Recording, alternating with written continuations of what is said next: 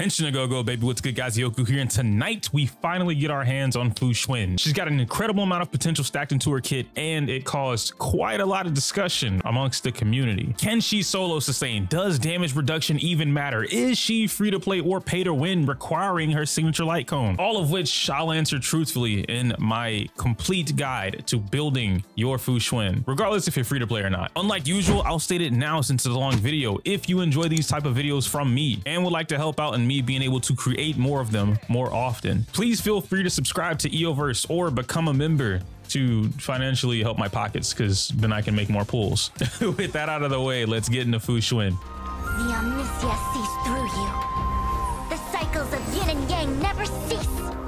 As we start to break down Fu Xuan's kit, we need to acknowledge her primary function: mitigate the team's damage to herself without dying. If she's dead, the function is no good. For this reason, your main focus will be to build her primarily defensive with a sub choice of honestly whatever the hell you want. Crit damage, crit rate, break effect, you got it. This is to ensure her purpose of keeping the team alive is always in check, while also adding to her utility of proactively helping the DPSs on the team. The most basic way to understand this role is that she wants so much HP that in the event she does take 80% of her entire party's HP, she'll still be alive and then just heal it off with her amazing talent. Fu Xuan's function on the team is so important that you should be focused on building as much HP, defense, and damage reduction as possible in order to keep her alive. During my own testing, there were a lot of times where I found myself dealing with too much AoE in scenarios that were just unfortunate, but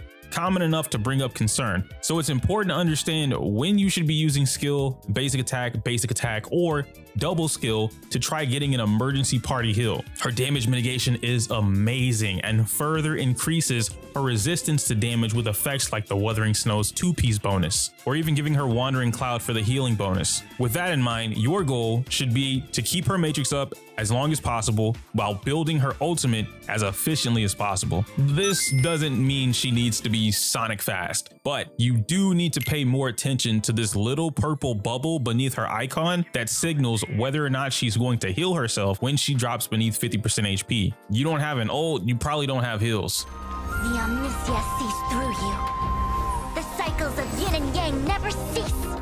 Fu Xuan's kit is thankfully incredibly easy to understand. Starting off with Nova Burst, her basic attack. Nothing too crazy about this, but I would like to note two things. One, it's based on HP scaling. The more HP Fu Xuan has, the more damage this does. And yes, it can absolutely crit. Two, she's still a quantum character, which means if you do break someone with this, it results in a lovely entanglement. That's free damage that we'll get into in a lot more detail later on in the video. You'll be using this move a lot, but it's currently the lowest talent priority. Don't stress it. Following Nova Burst is her skill, known by stars, shown by hearts. She'll immediately activate the Matrix of Prescience, which then takes the damage that would happen to the team and mitigates 65% of that damage to herself. In the simplest way to explain this, if an enemy does 100 damage to your Zila normally, then you put Fu Xuan on the team. Well, now Zila only takes 35 damage while Fu Xuan takes 65. Now, of course, there's still going to be some factors of damage reduction traits built into the skill and the talent that will reduce that 65 even further. So this is, again, just a basic example of how you should understand what mitigation does. It doesn't just stop there though. Allies under the Matrix of Prescience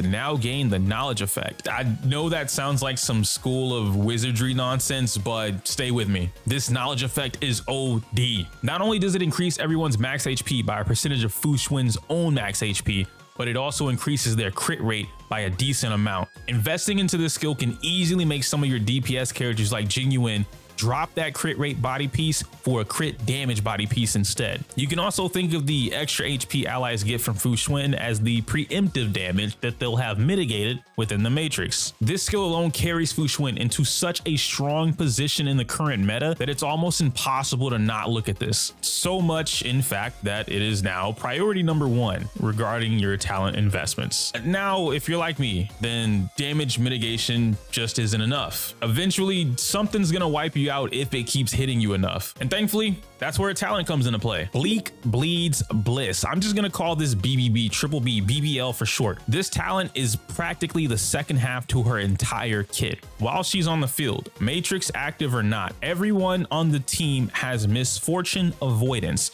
and that gives them a huge damage reduction across the board. If you can max this out, that's almost a 20% team-wide damage reduction. So now you have the damage being reduced before it even gets mitigated by Fu Xuan. We love that for her. Let's not forget she automatically heals herself by an upwards of 90% of the missing HP when she drops below half. I don't know what Hoyoverse was cooking in the lab with Fu Xuan, but they did not need to go this hard on her. Fu Xuan's kit is literally setting her up to never die. Easily number 2 on the priority list. Lastly, we have her ultimate, Final Flash.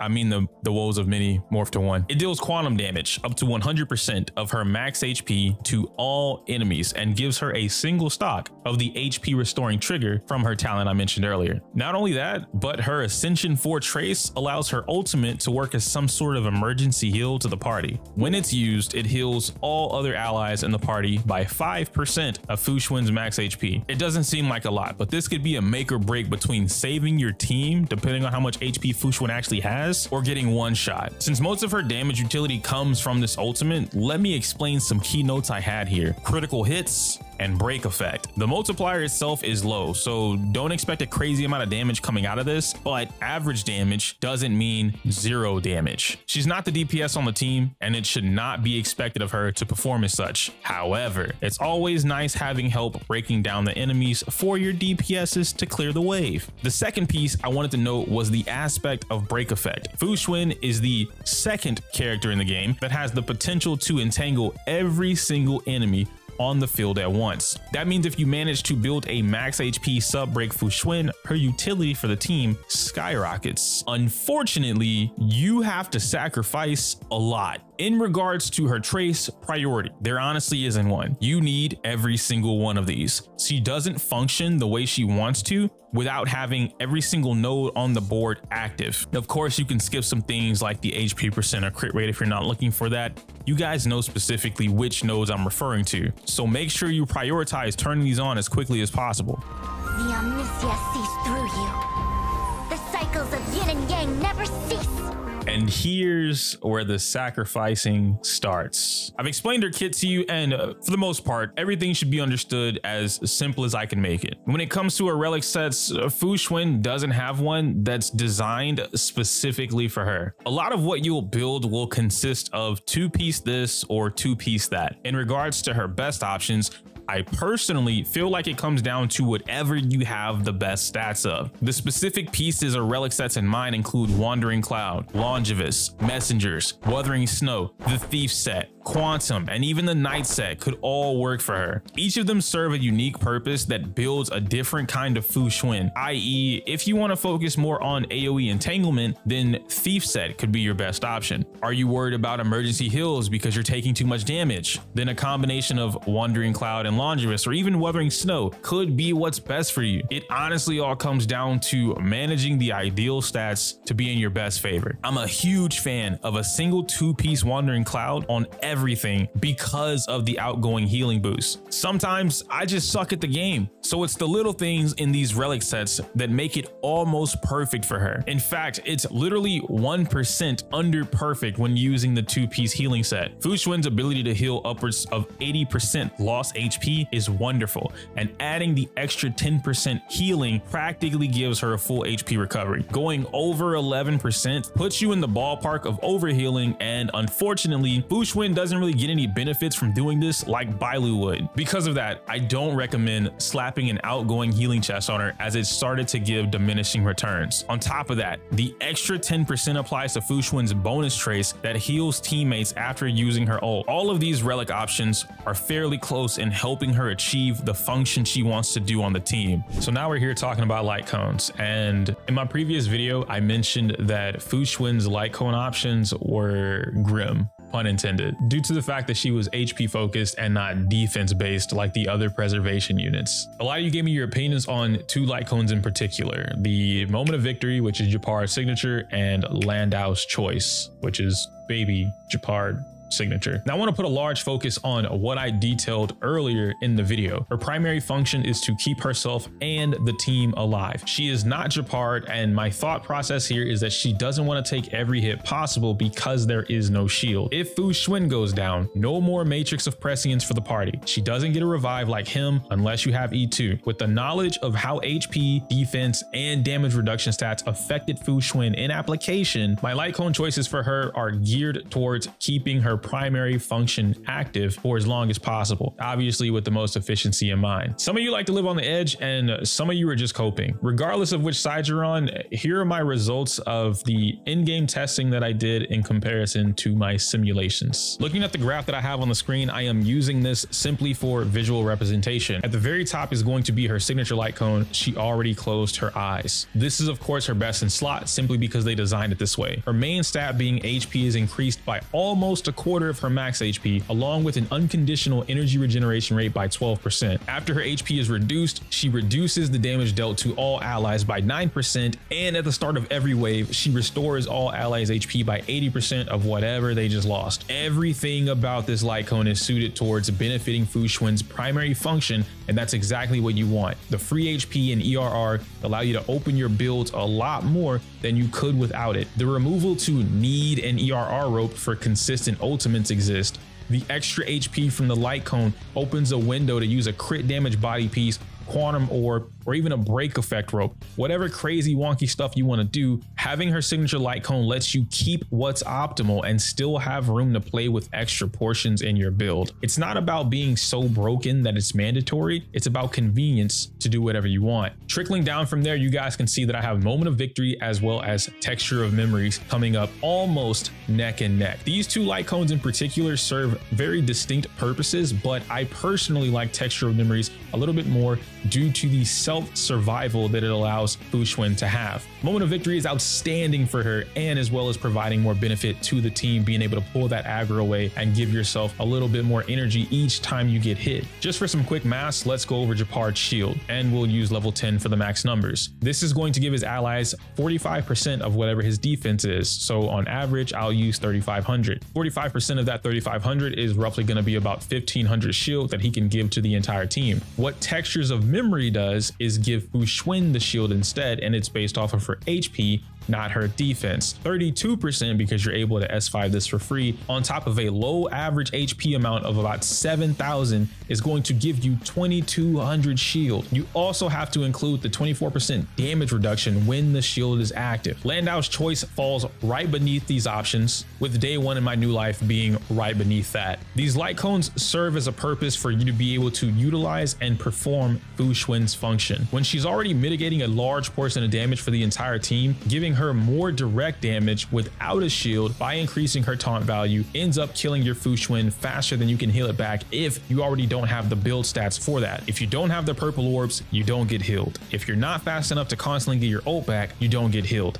If you become too fast, then your party doesn't have shields up for as long as they might need. If you can't meet certain conditions in the first place to keep the team alive, then your Fu Xuan just isn't doing her job. Moment of Victory, Landau's choice, whatever you need is fantastic if you already have an HP stat above 6,500 and don't need any of the extra stuff. Plus, you also need to have an extra Moment of Victory just lying around. That or an S5 Landau's choice when Texture of Memories is free and you can S5 it for free. The omniscia sees through you. The cycles of yin and yang never cease. Finally, we're at the portion of the guide where the big question can be asked. Is it possible for Fu Xuan to solo sustain a full team by herself, and how would she do this? She doesn't function like Locha or Bailu, who provide so much healing that your team isn't afraid to die, or Japard, who constantly gives your team undying shields. What's funny is Fu Xuan actually has the potential to be a mixture of all of them. That's both amazing and bad at the same time. The first team, and the one that most of us were very excited / prepared for, would of course be Mono Quantum. That's going to consist of Zila, Xing Shui, Silverwolf, Fu Xuan, or replacing Xing Shui with Lynx, whatever works and floats your boat. While Fu Xuan and Lynx give us the option to run a completely true monoquantum team, you can actually increase this damage by adding a harmony unit that matches the element of whatever you're fighting. I.e., if you're fighting something weak to fire, you can put Asta on the team. If you're fighting something weak to wind, you could put Bronya on the team. You get the gist. The next one, and most likely my favorite team comp, would be the dual element. Double wind plus double quantum. 2 fire, 2 quantum. 2 wind, 2 quantum. 2 lightning, 2 quantum. Double wind plus double quantum absolutely destroyed whatever I wanted. Blade, Bronya, Silverwolf, Fu Xuan. I had too much fun playing this team comp. The final team comp, and I mean, I'm not gonna lie to you, it's kind of not a team comp. Do whatever you want. Fu Xuan is such an amazing character that she kind of just fits right into certain roles. The only role she really doesn't fit into is when you absolutely need shields, and even then, giving her texture of memories might just give you the shield. The omniscia sees through you. The cycles of yin and yang never cease. Now for Eidolons, I'm just gonna jump right into this. E1 and E2 are absolutely amazing Eidolons that anyone would appreciate having. E1 gives your entire team 30% crit damage for free as long as the matrix is active. Most of the community is already looking at pulling for this instead of the signature light cone, and for good reason. E2 turns her into an even better Bailu by giving the entire team a revival condition once again, as long as the matrix is active. To elaborate, if one person dies and then someone else is supposed to die, the matrix not only revives them, but it keeps everyone else from dying on that same turn. E4 gives her 5 energy every time an ally is attacked within the matrix, which essentially gives her an absurd amount of energy regeneration on top of whatever she already has. Lastly, E6 turns her into a DPS monster. For all the HP lost by the entire team, Fu Xuan then converts that into damage up to 200% of that number. That's it. You win the game. You don't need this. But per usual of my demands, if you're rich enough to pull this Eidolon, let me play with your Fu Xuan. Wrapping everything up, Fu Xuan, in a single sentence, is a jack of all trades and a master of none. She has the ability to solo stain a lot of content, but not all content. At least not without some serious tinkering of your build. She's absolutely bonkers at keeping the team from taking huge counts of damage, and even better, utilize when you build her with some crit damage or break effect to help your DPS characters steamroll through waves. 2-piece Longevous, 2-piece Wuthering Snow, 2-piece Longevous, 2-piece Healing, 2-piece Quantum, 2-piece Night. However you want to build her, she will more than likely be fully functional on your team. She felt weird to me at first, but the more I explored her options, the more I appreciated the fact that I had the ability to explore so many options in the first place. Guys, if you enjoyed this video, do leave a like, comment down below, and subscribe if you want to see more content like this. As I continue to reiterate, Fu Xuan is a monster of a sustaining unit. Can she solo sustain? Yeah, but it ultimately comes down to how you build your Fu Xuan. For some of you, it will not be easy, and especially for some free-to-play players, you won't see the solo sustaining. The question isn't can Fu Xuan solo sustain? The question is, can your Fu Xuan solo sustain?